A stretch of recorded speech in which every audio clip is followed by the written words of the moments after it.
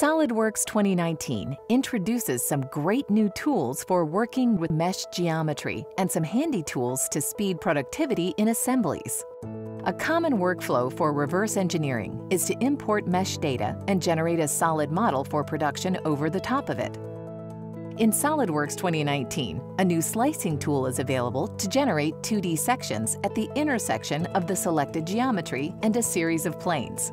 Just define the number of slicing planes and the offset, and Solidworks creates the planes and intersection sketches and conveniently places them in a folder.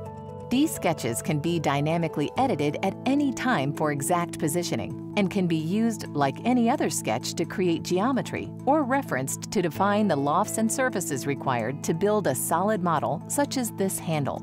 Some designs, such as this grip, require textures or bumps which can be functional or just for aesthetic purposes. Textures can be time-consuming to model and require many features such as these ribs. Solidworks 2019 introduces a new 3D texture tool which leverages an image to define a pattern of bumps. Here, several variations have been created using this new tool, including the Mako logo.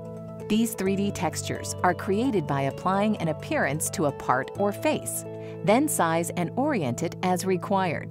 The new 3D texture command can be used to turn that appearance into 3D geometry. The lighter the color and appearance, the farther the offset from the base face, and there are controls for mesh size and offset. Solidworks then creates a mesh body that is ready for downstream processing or 3D printing.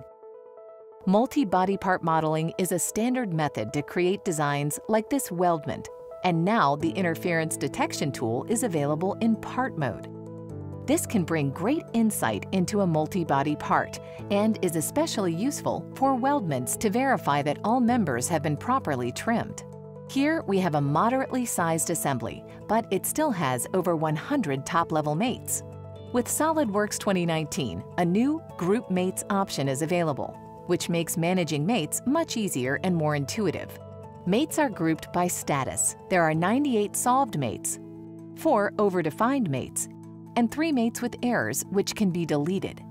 Mates that are suppressed due to missing components are grouped, as well as inactive mates resulting from components being fixed at a later date.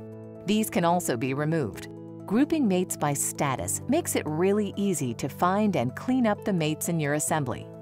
This folder contains toolbox components, and we can see by the dash preceding each component that most are underdefined. Their rotation hasn't been locked. Now in Solidworks 2019, you can lock all concentric rotations in one go. Not only that, there is now a system option that locks the rotation of all newly inserted toolbox components. These are just a few of the new enhancements for Solidworks 2019. The new tools for working with mesh geometry and assembly productivity tools are sure to increase your efficiency and speed the time to complete your projects.